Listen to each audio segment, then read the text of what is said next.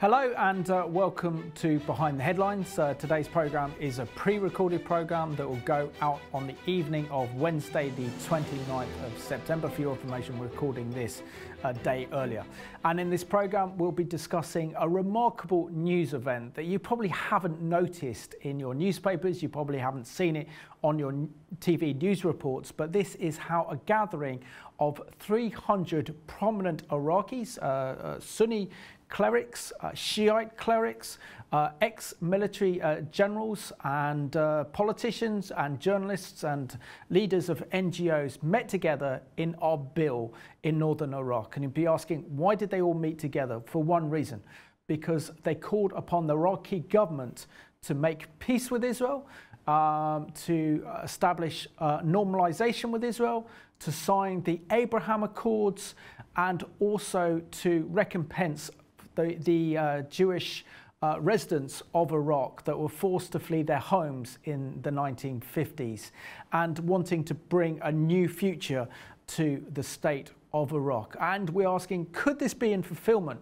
of Isaiah 19 that talks about how the Lord will build a highway from Assyria to Egypt? Regan, it's great to be joining you. Sadly, we're not live tonight, but I think our viewers will be very interested in this topic. Sometimes we're told that sometimes our topics we discuss and the subjects we choose a little bit more depressing, but this one is kind of very upbeat, because this is absolutely extraordinary that 300 prominent Iraqis have gathered together in Erbil, which is in northern Iraq, in Kurdistan, calling for normalizations and peace with Israel. And this is calling for genuine peace with Israel in a nation that has been in a constant state of perpetual war with Israel since Israel was re-established in the 14th of May 1948. Absolutely. Now, on my part anyway, I'm going to dedicate this side of the program to my wife, who is Israeli, Rachel, who has told me, can't you guys do a positive story sometime? I'm like, well, come on, we give some hope. We tell people about the hope that's in Christ. But I mean, this is an amazingly positive story. So Rachel, you're watching this, positive story as requested.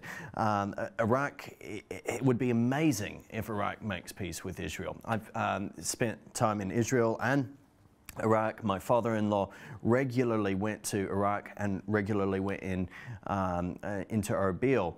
I know people who are part of the chief family of the Iraqi tribe of the Kurds in Erbil, so I'm definitely going to be asking them a little bit about what's going on if they were a part of this summit, as it included tribal chief leaders. One of the things that anyone who's surprised by this, or who might think, oh, that's a bit of an odd story, we didn't see that coming. Actually, remember that there were Jews throughout the entire Middle East. There was at one time normal relations between the newly founded state of Israel and the Jews were across Iraq. There were Jews in Iran, and there were some friendly, decent relationships. But I think the big question, when we're looking at the ancient Jewish community in Iraq, that this is a community that has been living and thriving in Iraq ever since Nebuchadnezzar ransacked Jerusalem and then took away the Jewish elites to Babylon. And there has been a Jewish presence in that area of the world ever since, really up until really 1948. I don't know how many Jewish people are left now in Iraq, but considering everything that's gone on in Iraq, I think very, very few. So we're also seeing that a lot of these Iraqi leaders and intellectuals are kind of mourning the loss of their Jewish heritage. Which is also extraordinary. But if we look at what's happened, if we have a look at what's happened in Iraq over the last few years, I mean, we've seen that northern Iraq was dominated by the genocidal terrorist organization that's known as ISIS, that committed acts of genocide against the Iraqi Christian community, including the Yazidis and other minority groups. And we also saw, for example, that the nation was turned into an insurgency after the US-led invasion to remove Saddam Hussein from power and the Ba'athists in 2003, where the country was engulfed in almost daily suicide bombings, civil war. And so to come out of a nation where these people are calling for peace with Israel is extraordinary. Yeah. And also the other fact is, when it comes to looking at this issue of Iraq, there are two nations that are mentioned the most in the Bible. The first is Israel, and then the other is Babylon or Iraq. Yeah. So it plays a major role in kind of Bible prophecy as well. I have had many Kurdish friends, and of course, Kurdistan is, it's disputed territory there in northern Iraq, and southern Turkey, Erbil being the capital of Kurdistan. But my Kurdish friends really maximize the biblical nature of the Kurdish people, and how so much that we see, especially early on in the scriptures, has a really big rooting in modern day Iraq. If you consider the Tower of Babel, modern day Iraq, you consider a lot of the first kingdom that we see under Nimrod, modern day Iraq. You consider Garden of Eden? Yeah, exactly. Modern day Iraq, between Tigris and Euphrates.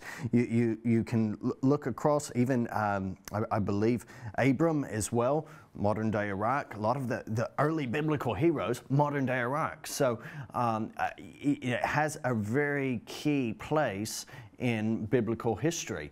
To see how things dilapidated after the 1930s, that there was an individual who went on to lead the Mossad. His name was Reuven Shilawa, and he actually explored the region in North Iraq prior to the institution of the State of Israel in 1931, with the deliberate aim of forging contacts and developing areas and ideas on Israeli relations, what believed would be Israeli relations with non-Arab groupings. Hence, an immense friendship that has endured between Israel and the Kurds over decades, where Israel has supported the Kurdish idea of independence from Iraq as a state, and has supported Kurdistan that way. And the Kurds have also been similarly friendly with Israel. But what we're talking about here goes beyond just Kurdistan and the Kurds, though the conference which we're talking about happened in Erbil, the capital of Kurdistan. It actually has a ripple effect, and is extending throughout the entirety of Iraq, with different key leaders taking part in this, saying Iraq needs to normalize relations with Israel. Yes, Baghdad, various individuals in high places have said, oh no, we don't think this is representative of the population as a whole.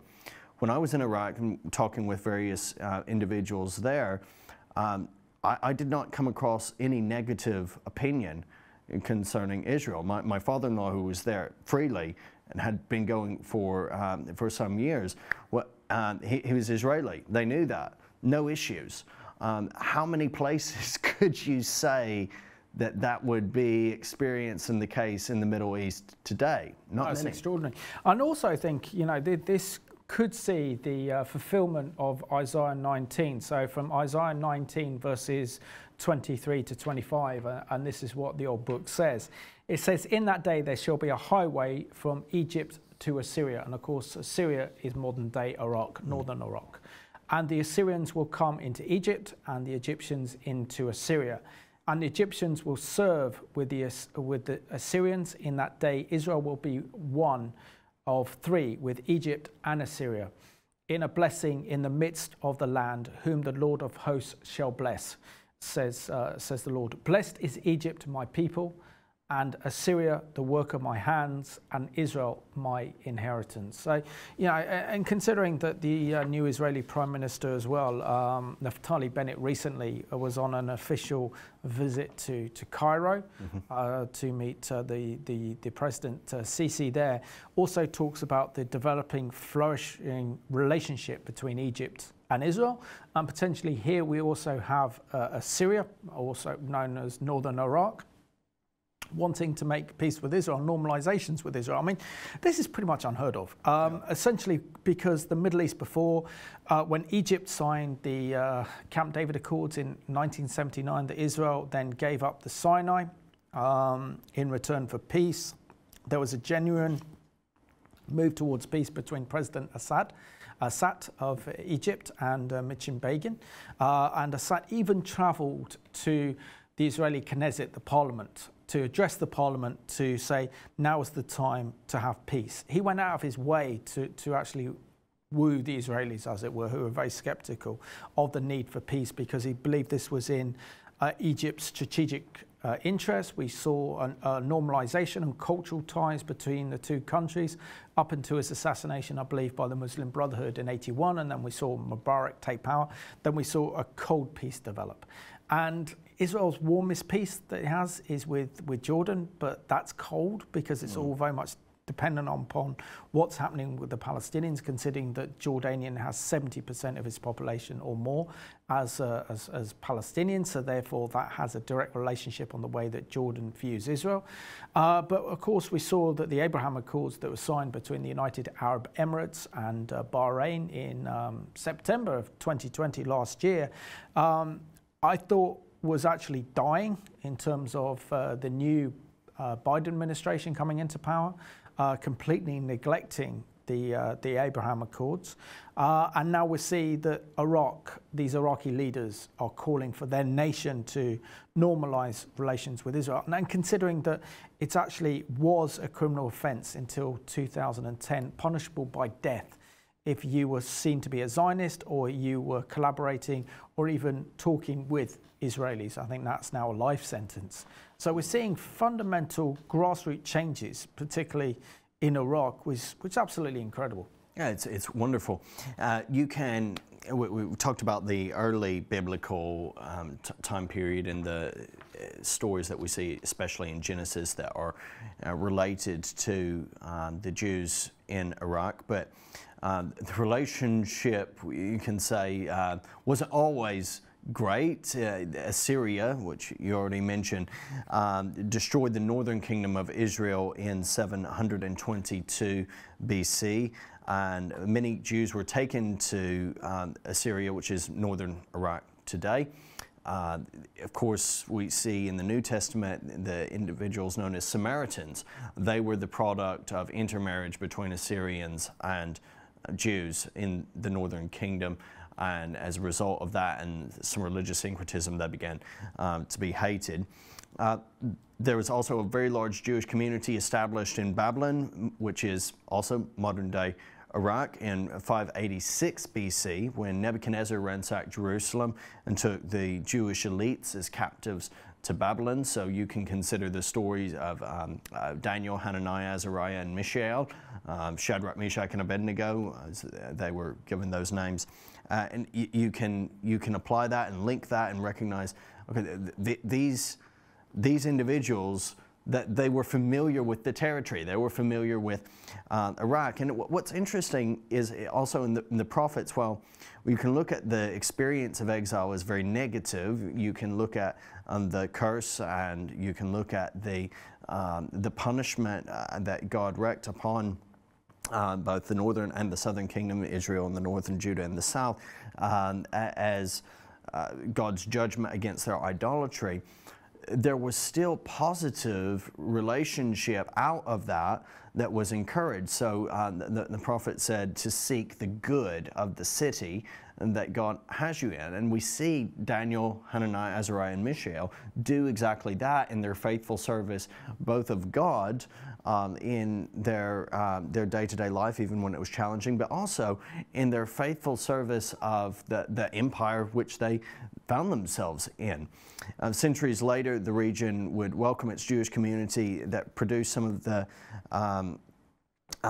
most prominent rabbinical stuff, producing the Babylonian Talmud between 500 and 700 AD, and that, of course, is still a document that is very critical to modern rabbinical Jewish thought. Absolutely. I just want to go back as well. I mean, not only were, for example, Daniel, Nehemiah, and others, but particularly when Daniel, when Nebuchadnezzar went mad and started eating the grass, it was actually Daniel and his friends that were actually ruling Babylon, the entire pagan empire. So we have Jewish people that God had raised up to actually rule over pagan empires such as Babylon.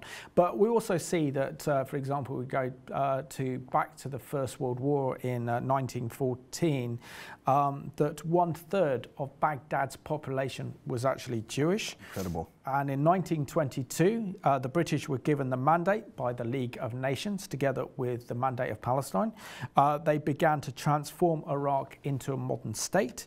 In 1932, Iraq became independent and the government relied heavily on its well-educated Jewish population. Iraq's first finance minister was Jewish. The community played a vital role in developing judicial and the postal service in Iraq. And then at the end of the British mandate, the 2,700-year-old Jewish Iraqi community suffered horrendous persecution, particularly because of the Zionists wanting to re-establish the modern state of Israel.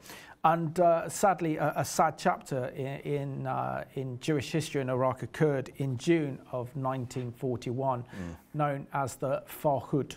And this is where the Mufti-inspired pro-Nazi coup of Rashid Ali sparked rioting and pogrom in Baghdad during the Jewish feast of Shavuot. Armed Iraqi mobs with the complicity of the police and the army murdered 180 Jewish people and wounded almost 1,000 in what became known as the Farhud program. And then, of course, we see then that immediately the British restored order, and again, the Jewish community was there, able to flourish for a few years. Yeah, it's in early 1940s, as there was this big drive for the state of Israel and its founding. We see while this massacre was happening in Baghdad, the relationship between the Jews and the Kurds was still quite positive. And interestingly, I mean, this just shows how times change. They were allowed safe passage through Kurdistan. And then a core party that was helping the Jews escape Iraq through Kurdistan was not only the Kurds, but also Iran, you know, which is essentially Israel's primary #1 enemy at this point in time. So in the not this point in time, yeah, this exact moment in time, yes, but obviously under the Shah and under at that time it was at peace. Yeah, at that time they had great relations. Yeah, and there were many Jews, just as there were in Iraq. There were so many Jews in Iran as well. But also let's also note what the Jewish people of Iraq actually built in Iraq. So they actually built a network of medical facilities, schools, cultural activities, and nearly all the members of Baghdad's symphony orchestra were Jewish, yet this flourishing environment abruptly ended in 1947 with the partition of Palestine and Israel's fight for independence. Outbreaks of anti-Jewish rioting regularly occurred between 1948 and 1949 after the establishment of Israel in 1948, and then this is where we saw the mass expulsion of the Jewish people from Iraq. And we have this excellent CBN news report to go to on this very issue. This story begins almost 3,000 years ago in Iraq. That's when the Bible tells how the Jewish people were exiled to Babylon, located some 60 miles from modern-day Baghdad. After the exile ended, many descendants stayed there for generations until the State of Israel was established in 1948. One thing my mom told me, she said, when you leave Baghdad, never talk about the stuff that happened. Don't talk about it at all. She said, nobody wants to hear morbid stories because whatever happened was morbid. I told her, but why? I want everybody to know what we've been through if we survive, if we get out. Filmmakers Carol Basri and Adriana Davis agreed the story needed to be told. Their documentary, Saving the Iraqi Jewish Archives, A Journey of Identity, tells how this Jewish community faced its own forced exodus from Iraq after more than 2,500 years. It sheds new light on the history of this community, the struggle to save the evidence of its existence, and the fight to keep the story alive. I've learned that it's a much bigger issue than just things from the Iraqi Jews. It's also about the cultural and religious heritage of all ethnically cleansed people in the Middle East. The archives, to me, became the sort of physical embodiment of the way the community was legally disseminated, because there is a legal precedent that detailed the laws that forced the Jewish community out. If you can't work and you can't go to school and you can't even hold money in the bank, you can't hold property, how are you to stay? Due to this growing persecution, more than 160,000 Iraqi Jews began fleeing their homeland in 1952. Over the following decades, Saddam Hussein and the Iraqi government continued to punish the community by stripping property, seizing religious and cultural items, and purging personal records, including photographs. I don't know if people understand that when the Iraqi Jews left their homeland of 2,700 years since the first temple, we were not allowed legally to take anything out of the country except 3 sets of clothes and 50 dinars, and you could take your wedding ring. That's it. I'm trying to go abroad to continue my graduate studies and so on, and word came back to show up at the headquarters of the internal security. They ushered me into a room where they were taking somebody out who was already being interrogated, and it was all blood on his head and so on. It was a little bit of a frightening experience. Fast forward to 2003, when during the Iraq War, the U.S. bombed the Mukhabarat secret police headquarters in Baghdad. Explosions ruptured the water system and flooded the basement. Based on an intelligence tip, Harold Rode, an Orthodox Jew working for the Pentagon, and others entered the building and found the collection of Jewish belongings underwater. With U.S. military help, they rescued nearly 20,000 personal and religious artifacts confiscated from the Jewish community, some hundreds of years old. This whole project is a project of miracles. Hashem, God put me there. As far as I'm concerned, I was there to be there to help make this project work. Items included Torah scrolls and prayer books, as well as documents of the Frank Eni School, the last Jewish school in Iraq. It closed in 1972, and its founder, Frank Eni, was Basri's grandfather. The school that my grandfather founded was founded because of the Farhud, which was the pro-Nazi uprising in Iraq in 1941. Well, there was no Israel then. The damaged artifacts were shipped to the National Archives in Washington for restoration. In watching how that community left, to have miraculously found all this material, religious, cultural, personal material, to find all those items was, to me, the actual physical embodiment of the spirit of the Iraqi Jewish community. The U.S. government's initial agreement indicated it would return the archives to Iraq, where there are just a handful of Jews left today. The State Department is trying to work out a new deal whereby the archives would stay in the U.S. The Jewish community is concerned that if it's returned, it will only be neglected or, worse, destroyed. And they say the items belong to them anyway. Iraq argues it wants to put the items on display as part of the country's national heritage. I believe that the Iraqi Jewish story is an important story to tell, and it can only be told with the artifacts, the cultural and religious artifacts that are part of the Iraqi Jewish archives. The filmmakers see the driving out of the Jews as the same kind of ethnic cleansing from which so many Christians in the Middle East have suffered during the last decade. I believe that is a universal story.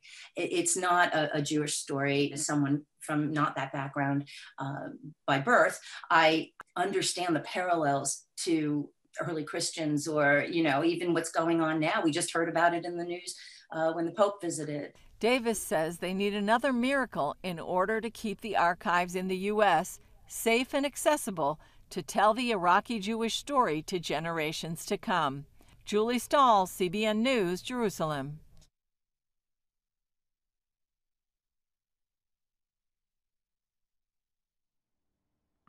Excellent report there by CBN, and really nice to see my friend Dr. Harold Rode there actually taking that very dangerous risk of going to Iraq and actually bringing back these ancient Jewish archives that date back hundreds of years, which is so important to the Iraqi Jewish community because they hold their cultural roots so strongly. But if we look at that period of time with the expulsion of the Jews from Iraq, it was quite horrific. So we see that after 1948, Iraq began persecuting those Jews who remained. The government made Zionism a criminal offence, began firing Iraqi Jews from the civil service en masse, and other Iraqi Jews were arrested and executed as suspected spies. And then between 1950 and 1952, over 100,000 Iraqi Jews emigrated to Israel as part of Operation Ezra and Operation Nehemiah, driven to emigrate by further decades of repression, war, and only now a handful of Jewish people remain. And in 1950, the Iraqi Jews were permitted to leave the country within a year, provided they forfeited their citizenship. A year later, however, the property of Jews who emigrated to Israel was frozen, and economic restrictions were placed on those Jews who remained in the country. And from 1949 to 1951, some 104,000 Jews were evacuated from Iraq, as I mentioned, in Operation Ezra and Nehemiah, named after the Jewish leaders who took their people back to Jerusalem from exile in Babylon beginning in 597 BC. And another 20,000 were smuggled out through Iran. Incredible period of history. It's known as the Forgotten Refugees. And as such, it shouldn't come as any surprise as we see all of the tension that was part of that. Iraq has officially been at war with Israel, along with most of the other Arab nation states. Since the Jewish state was founded in 1948, Iraqi soldiers have fought in 3 successive Arab wars against Israel. Saddam Hussein's secret nuclear weapons program alarmed Israel, which ultimately destroyed the Osirak reactor in Iraq in 1981. And in 1991, the Iraqi dictator fired dozens of Scud missiles at Tel Aviv and Haifa to draw Israel into the Gulf War. So we see there's, in regard to the Iraqi state, there's been that active aggression that's persisted against Israel. And so the idea that there could be peace, that multiple leaders are calling for peace, and they're not only from the Kurdistan region, is incredibly encouraging. Yes, Baghdad has pushed against it. Yes, Baghdad is saying, no, we're still not keen on this. We're not wanting to do this. But pressure ultimately and hopefully will prevail. I mean, the big difference, I think, between the peace agreement signed by Bahrain and the United Arab Emirates last year was that those two Gulf states never took part in military action against Israel. And yet Iraqi soldiers took part in 3 major wars against Israel. Israel's War of Independence, the Six-Day War in June 1967, where the Israelis actually took out the entire Iraqi Air Force, and then again in the Yom Kippur War of 1973. And one can kind of understand from the Iraqi government's perspective, from Baghdad's perspective, that Israel has been very friendly with Kurdistan, as we've already said. Indeed, Israel has aided the Peshmerga, a group of Kurdish freedom fighters. They've even provided training for the Peshmerga that received some BBC news coverage in the early 2000s. It was roundly condemned by Israel. It presented a major security concern. Israel has repeatedly promised unconditional support for independent Kurdistan. So there's going to have to be some barriers that are overcome, but perhaps in making peace with Israel at some point, maybe the independence of the Kurds will also be recognized in the future. More than 300 fellow Iraqis from Baghdad, Mosul, Al-Anbar, Bab al-Salahuddin and Diyala joined Friday in the northern city, where a public demand was issued for Iraq to enter into relations with Israel and its people through the Abraham Accords. Extraordinary. And I was actually did a pre-recorded interview via Zoom with Chris Mitchell, who is the CBN bureau chief in Jerusalem, to get his take on this extraordinary conference that took place in Erbil last Friday. We're now joined on Behind the Headlines by Chris Mitchell, the CBN's bureau chief in Jerusalem. Chris, warm welcome to Behind the Headlines. Great to be with you, Simon.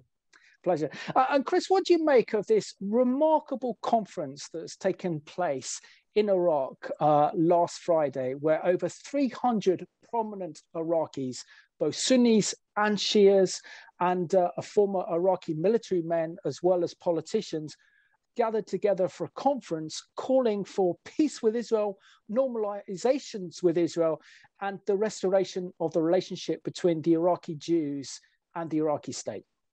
Well, Simon, it was remarkable. And I think it took a lot of people by surprise that something like this would actually be there in Erbil, in Iraq, not too far from Iran as well.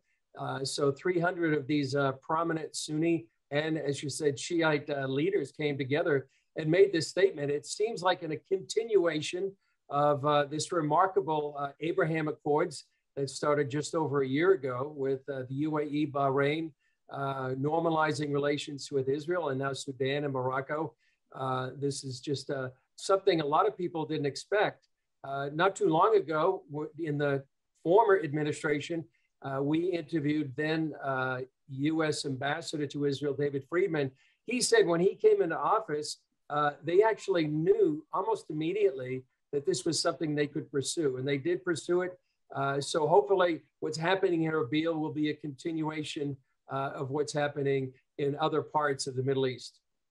And Chris, only a few years ago, you filmed some very brave and courageous news reports out of northern Iraq at the time when the Islamic State was committing genocide against Christians and against Yazidis and just causing absolute havoc and terror in that region.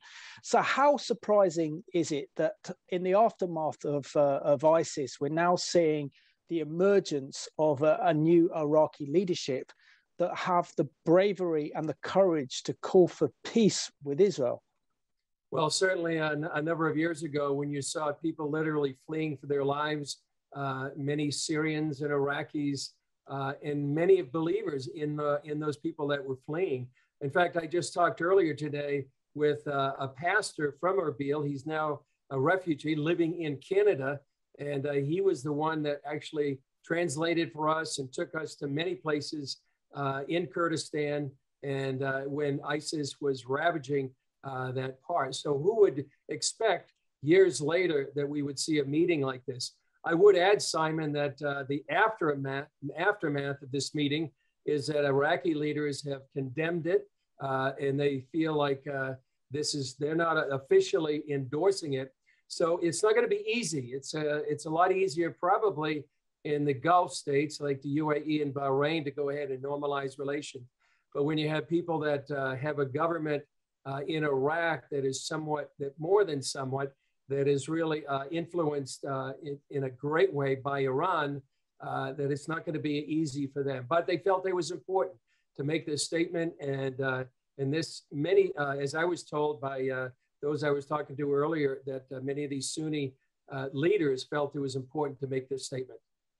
Also, what's surprising is that they were allowed to have this conference, that they made these incredible policy recommendations for the Iraqi government to normalize relations with Israel, knowing that Iraq has been a perpetual state of war with Israel ever since the formation of the modern state of Israel in May 1948, and considering that any support for Zionism or any discussions or talks with Israelis will result in a death penalty on behalf of any Iraqis who do that. So these leaders that took part are really showing incredible courage and bravery, aren't they? And what do you think lies behind their desire to see this normalization of relations with Israel? Well, certainly to exhibit bravery is certainly what they did last Friday. What's behind it? I think it seems partly a genuine effort to sort of make amends and reconciliation.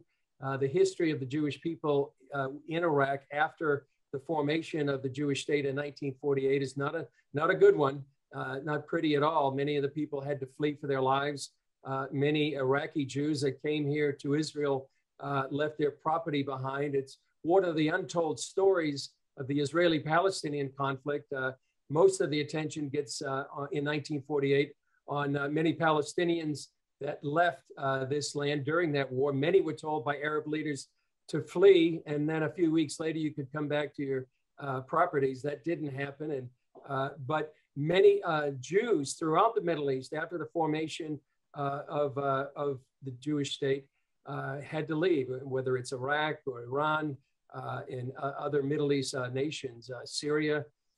They had to flee for their lives. That's the untold exodus in the last few years. But partly, I think they may see what's happening, these normalization of relations with the UAE and Bahrain and others. It's increased trade, tourism. These nations are taking advantage of the technology that's developed here in Israel. So I think they would see it as a benefit to them in the long run, despite the dangers, by coming out so vocal and about this situation.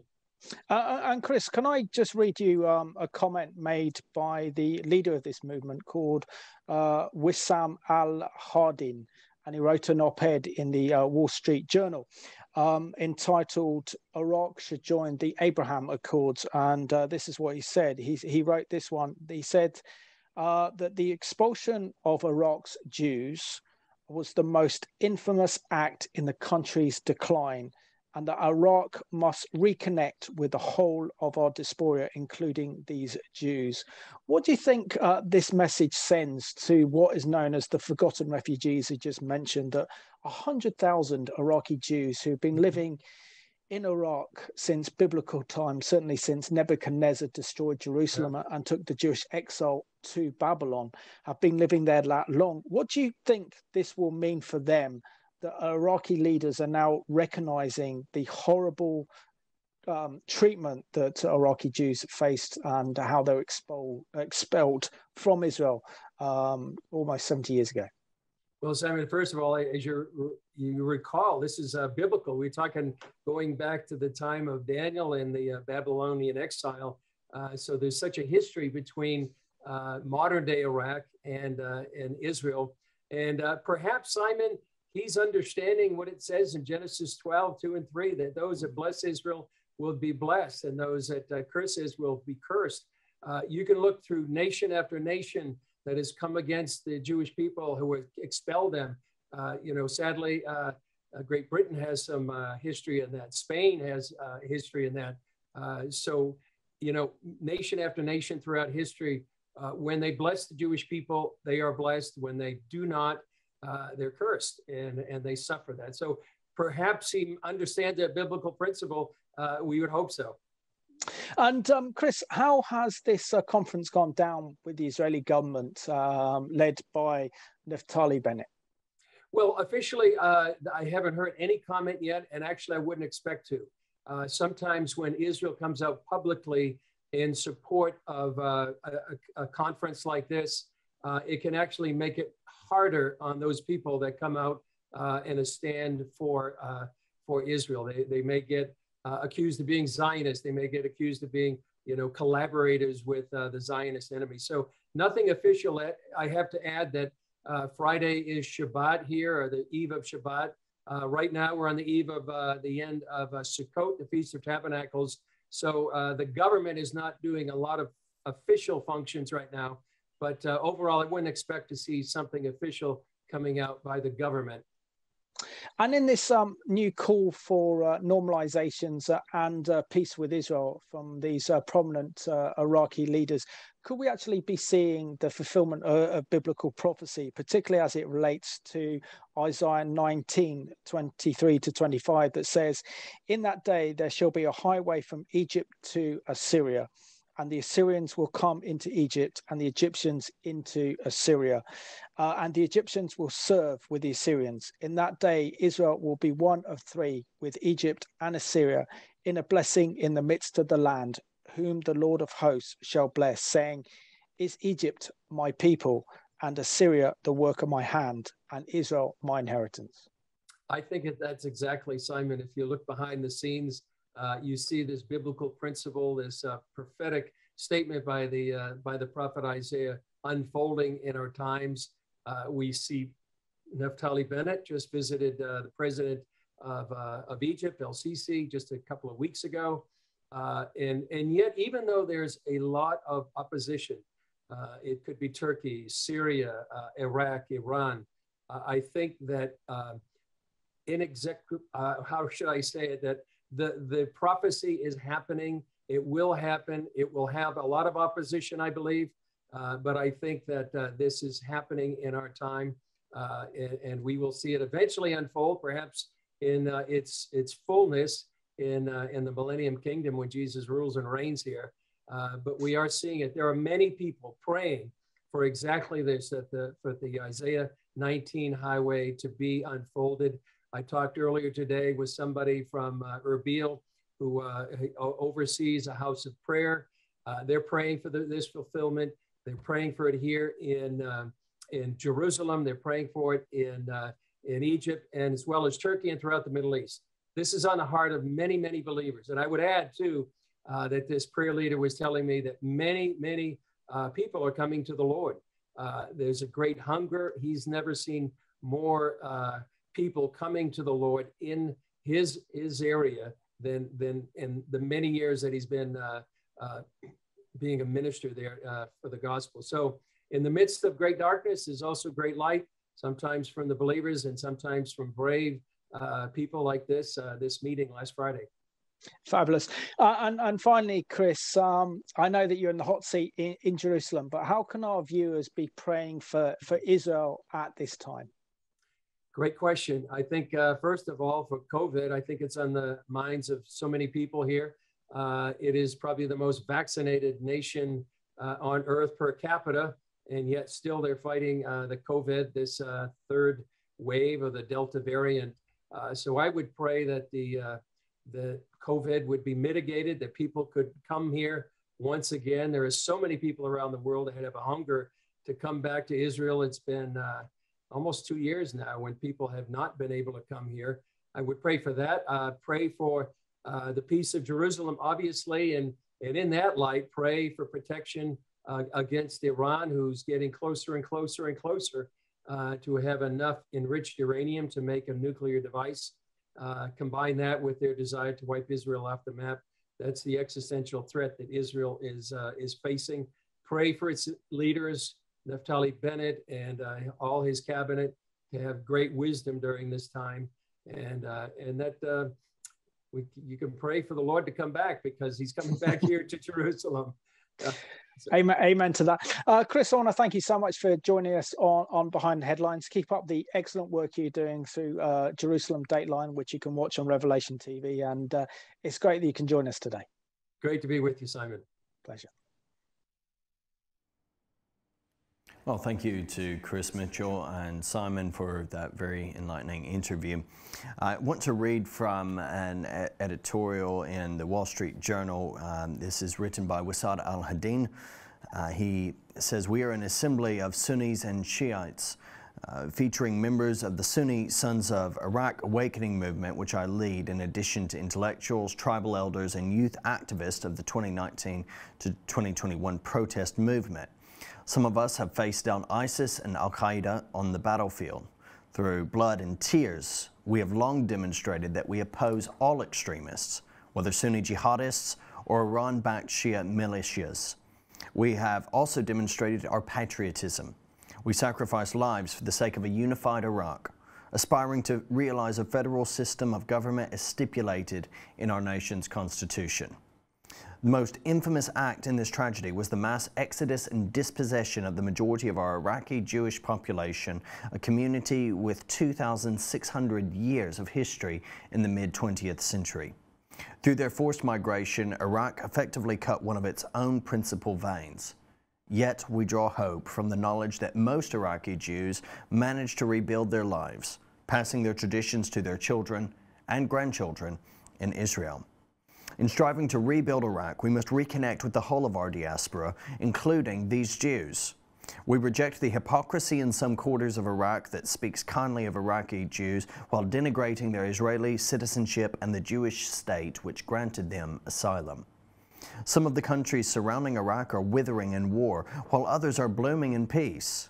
We reject the rule by warlords that has devastated Libya and Yemen. We refuse to allow the tyranny and atrocities of Syria to dissuade us. We decry the cascading tragedies of Lebanon, where a militia that began as a state within a state has swallowed the country whole. At the same time, we see a hopeful trend in the region, an expanding community of peace, economic development, and brotherhood that is the framework of the Abraham Accords, initiated by the United Arab Emirates with its Israeli partners and joined by our brethren from Bahrain, Sudan, and Morocco. We have a choice: tyranny and chaos, or legality, decency, peace, and progress. The answer is clear. Just as we demand that Iraq achieve federalism domestically, we demand that Iraq join the Abraham Accords internationally. We call for full diplomatic relations with Israel and a new policy of mutual development and prosperity. Incredible. Absolutely extraordinary, isn't it? This is coming out of Iraq. And let's understand that Iraq is not a democracy. It's pretty much still an authoritarian kind of regime, but we know that the power shifted away from the Sunnis to the Shiites. And, you know, if you said something like this under the era of Saddam Hussein, this is public executions, this is treachery, this is betraying the nation, you know, and so to see this group of brave and courageous Iraqis, not just 1, 2, or 3, we're talking about 300 prominent Iraqi figures and leaders right across from the military to former ministers, to journalists, to heads of NGOs, to different religious factions, whether they're Sunni or they're Shia clerics, calling for peace and normalization with Israel. It's just extraordinary. But it's also a recognition, I think, as well, spiritually, that they recognize that the only stable state in the entire Middle East is the state of Israel. And why is that? Because God has planted them in that land and they cannot be moved. And there's also, we see that this is also happening primarily because we see that America has withdrawn from the Middle East, and they're seeing the rise of ISIS. They're seeing that Iran is on the verge of acquiring nuclear weapons and dominating the region. They see the likes of Hezbollah, Hamas, the jihadi terrorists, and how this brings nothing but destruction. And so therefore they're looking at this thinking the only answer for peace, stability, economic prosperity is if we make peace with Israel. And it just shows how extraordinary the times that we're living in, that they have come to that conclusion themselves. And it's almost as if God is creating the infrastructure and the means to start to fulfill Isaiah 19, and that highway between Assyria and Egypt that we read about in the book of Isaiah. What I think is very helpful for viewers to recognize, I've come across this idea, and there's been worry, of course, because of the United States and Biden administration, its relative lack of support for Israel. You consider over the years the good relationship the U.S. has had with Israel, and I think a lot of times people have felt Israel can't survive without the United States. Israel can't survive without the U.S. support. Israel can't progress if the U.S. is in any way, shape, form, or fashion against it. The U.S. isn't God, right? Joe Biden, no president, it doesn't matter who is in the role. They're not God. God's promises will be fulfilled whether the U.S. is involved or not. And we're seeing how, despite this withdrawal of the U.S. and the Biden administration from really great vocal support of Israel, Israel is standing, I won't say on its own 2 feet, it's standing because the Lord is allowing it to stand, and it's progressing because the Lord is allowing it to progress as He works out all things toward the fullness of time, to the return of our Lord and Savior Jesus Christ. Israel doesn't need the U.S. Israel only needs God. And God has given his promises, which are, you know, they will not be retracted. His covenant cannot be revoked. So, and as we already discussed in Isaiah 19, verse 23 through 25, I mean, this looks really clear to me. It looks pretty blatant. In that day, there shall be a highway from Egypt, which Israel is having really good relationship with at the moment, to Assyria. Assyria, which we've already discussed, was predominantly located there in northern Iraq. And the Assyrians will come into Egypt and the Egyptians into Assyria, and the Egyptians will serve with the Assyrians. In that day, Israel will be one of three with Egypt and Assyria, in a blessing in the midst of the land, whom the Lord of hosts shall bless, saying, Blessed is Egypt, my people, and Assyria, the work of my hands, and Israel, my inheritance. Phenomenal. Absolutely. You have to look at this situation and say, is God bringing this about? Is God bringing it to pass? Well, I also think that the fact is that those gathered at this conference last Friday in Erbil are the intelligentsia of Iraq. They're the ones with the ideas. They're the ones saying that we've got to do this for the sake of Iraq, and saying that if we don't normalize relations with Israel, Iraq as a nation doesn't have a future. We want our country to prosper. We want to be at peace. We want stability in our region because there's too much conflict. The only answer to that is actually making peace with Israel, not a cold peace. This is calling for normalizations with Israel. This is having the same strategic relationship that the United States has with Israel, or that Britain has with Israel. But also the other element that we have to discuss as well, that within Arab culture in particular, they always need a backer or a protector. And since the Americans, and it really started with President Obama, have withdrew from the region, these Sunni and Shiite intellectuals are realizing they don't want to be controlled, manipulated by the Iranians, who are effectively controlling the Iraqi government. They don't want to be under the influence of Iran. They don't want to be under Sharia law. They don't want to be under a kind of terrorist entity in the Middle East, be it Hezbollah, be it Hamas, be it ISIS. But they want to be a genuine democracy with the institutions of democracy. And the only way they can achieve that, they know, is by having a strong relationship with Israel. And this is organic. This has come from the grassroots. This hasn't come from top down. And this could bring about a complete change in the Middle East. It's just extraordinary. Consider the promises God made to Abram, who he called out of that region in modern day Iraq. He said, I'm going to show you a land and I'll give you descendants, and through your offspring I will bless you. I'll bless you with offspring, and I'll bless you and make you a blessing to all the nations of the earth. And of course we see that Jesus Christ is the ultimate blessing that comes from the offspring of Abraham to all the nations. Yet at the same time we cannot ignore and underestimate the ongoing reality of the national side of the covenant promises of God, where repeatedly the offspring of Abraham, the children of Israel, are told that they will be a blessing. Through them there will be a blessing to all nations. Those who love them, those who bless them will be blessed. Those who curse them will be cursed. And we see that right across the world. We see it particularly in the Middle East. Absolutely. No one can look at, and you know, our friend from the Wall Street Journal editorial there recognizes it. No one can look at the Middle East and see stability, apart from to a great degree in Israel. Regan, great to do a programme and a good news story that fits into Bible prophecy. Don't quite know where this story fits into Bible prophecy, but we know that this could potentially fulfill the prophecy in Isaiah 19. Will this come about before the Ezekiel 38 or 39 war? We can only speculate and see as events unfold. But what this does mark is potentially a new chapter in relations between Israel and Iraq that have been sworn enemies ever since Israel was re-established as a state in 1948.